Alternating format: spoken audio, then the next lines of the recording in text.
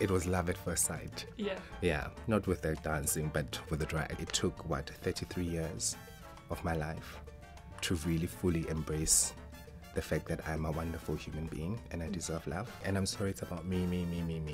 And you've written a book about yourself. We have to talk about you. Sorry.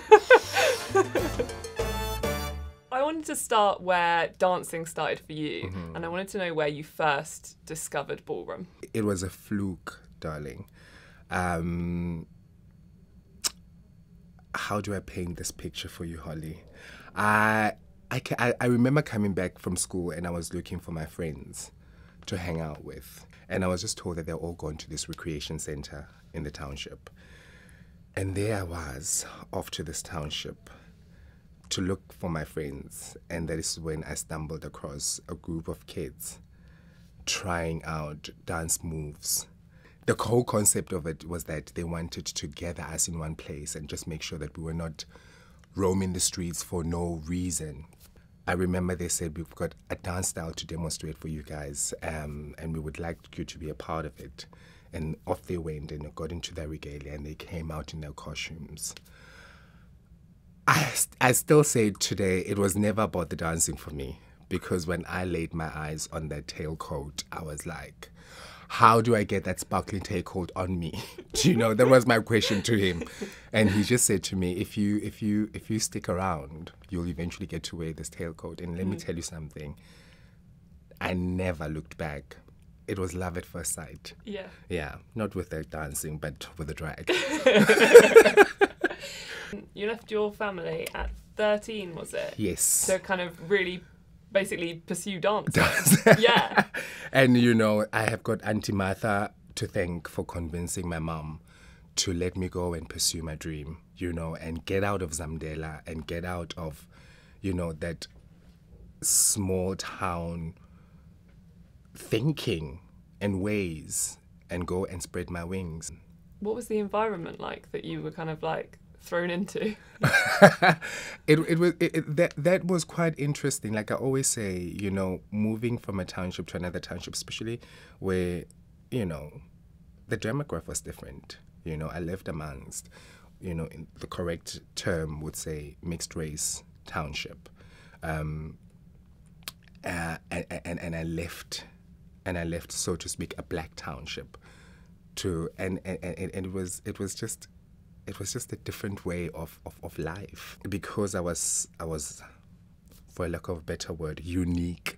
You know, I was ostracized at the high school, and those were my formative years, and that is why it was so hard. I mean, school in Annandale was difficult. What sort of bullying were you dealing with?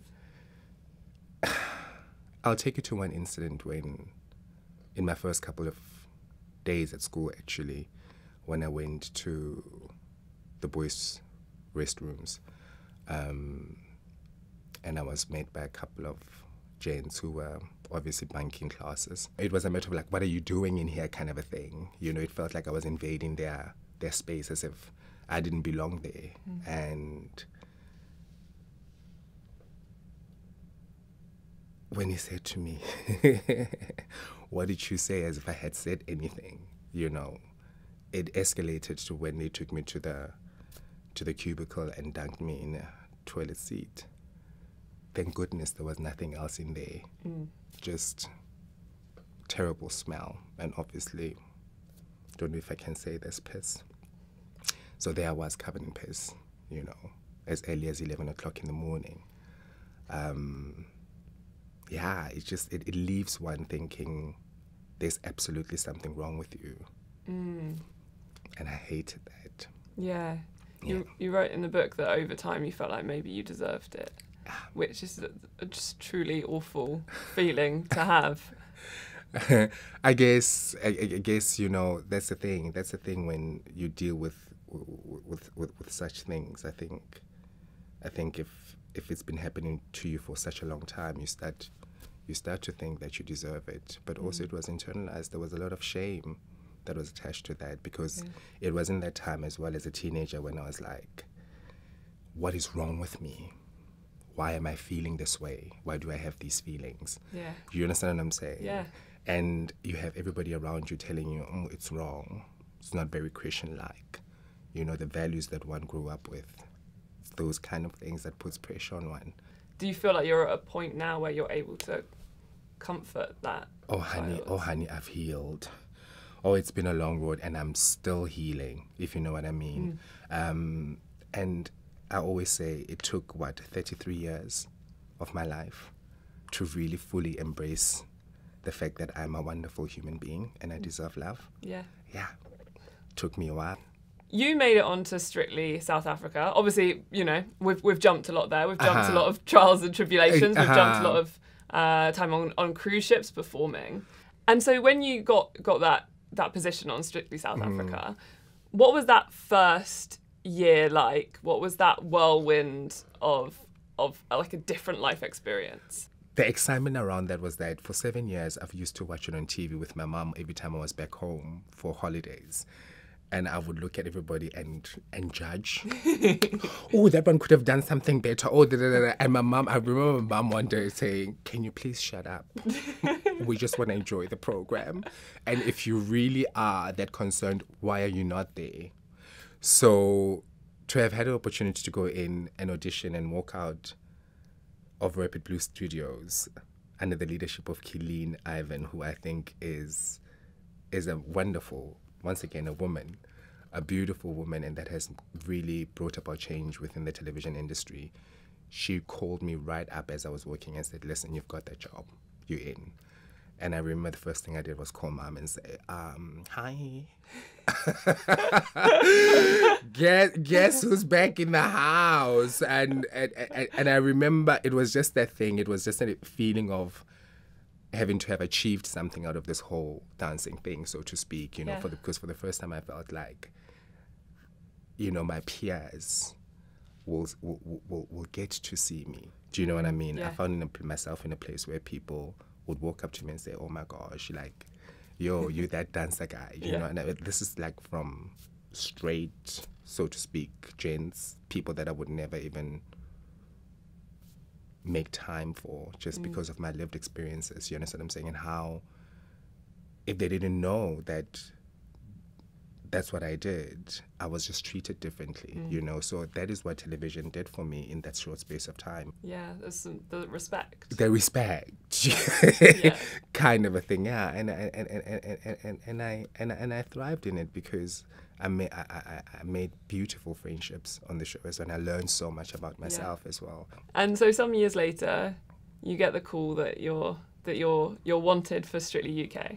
As a result to being in the West End and being discovered there, the phone call came after 3 years. You know, 3 years is a long time to be waiting. You know, to know that you're on Strictly Come Dancing radar, and then hear nothing for 3 years. I was just like, oh, it's fine. But then it did come, that phone call, and it did change my life. I somehow just knew in my heart that this is also where I belonged. Yeah. Does London feel like home now? The UK feels like home. You're like, not committing to London. Listen, the UK feels like home, and just because I've had the opportunity to go around the country and see its beauty. Yeah. Oh, well, I feel like you're the dream, not even London centric like some of us. Oh, then you've got some beautiful places like Turkey with your Spanish coastline. I'm like, is this the United Kingdom? It's beautiful. Yeah.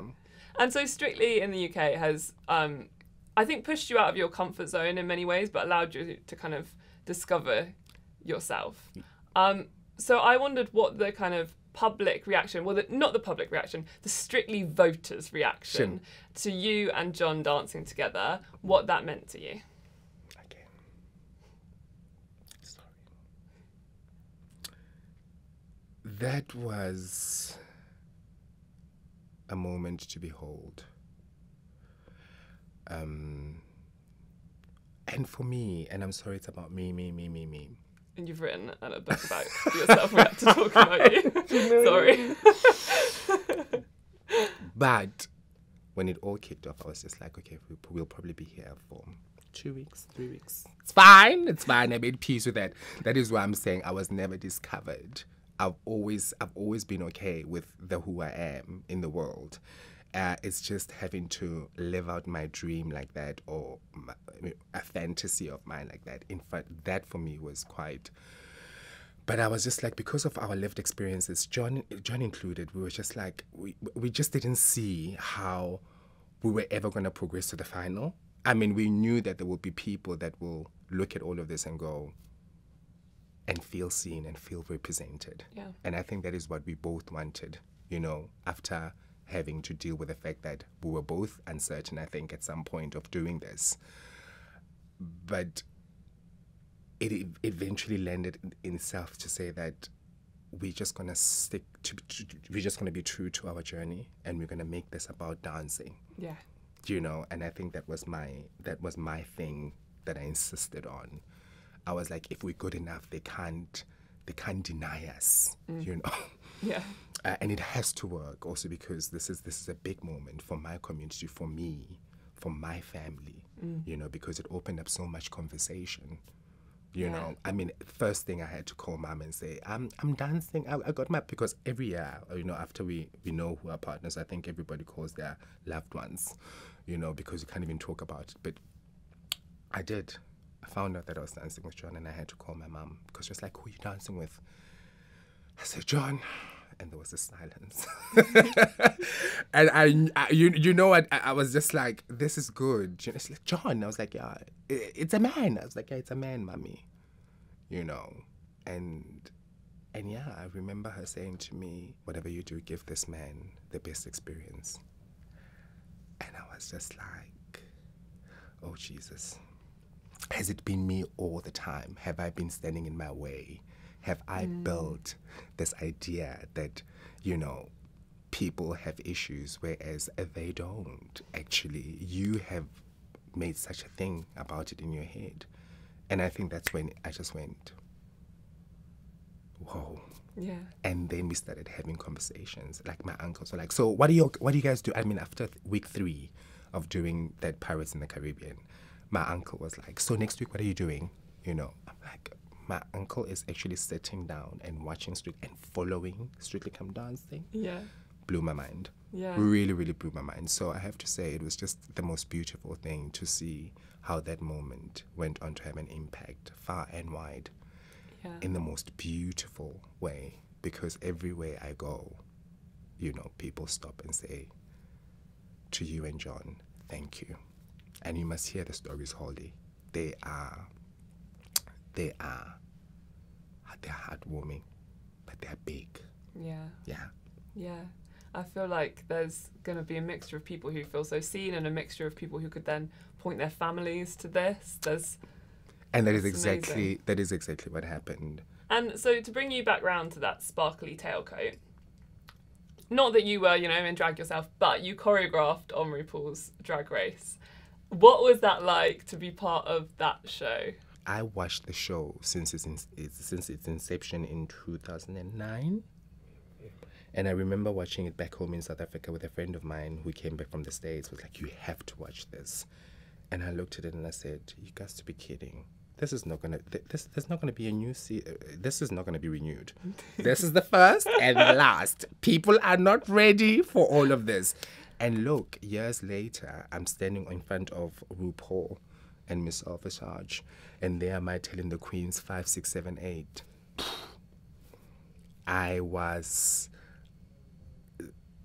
I did that gig, and I think I just didn't stop. I was just like, girl, it's okay. You can dream bigger. Yeah. You can. There's nothing wrong with just wanting more for your life and wishing for great things in your life. Yeah. That was on Drag Race was like, I was like, oh my god. I was like, this is like the Strictly Drag Race crossover that I didn't know that my life needed, but it needed. Oh, it's just so good. Listen, you and me both. Good. It is. It really is. And that was the thing, working with those girls. I call them girls. It was also phenomenal. Walked away with having to have learned something. I mean, people are serious about their art form, isn't it? Yeah. And that is one thing that I walked away from thinking. Yeah. Yeah. And so you've written your life story down in this book. This is not the first time you've kind of delved into that. You've delved into that with your live show. What was it like to then take that and narrate it into the audiobook? What was that experience like? At the time when I was doing it, I was going through a very hard time, actually. And it was a bit strange, is not a nice word, but, you know, to read your life out like that, you know, to read your life out loud. But that's the thing. I wouldn't want anybody else to do it. You know? No, it had to be you. It had to be. It had to be. I don't know, other people don't, you know.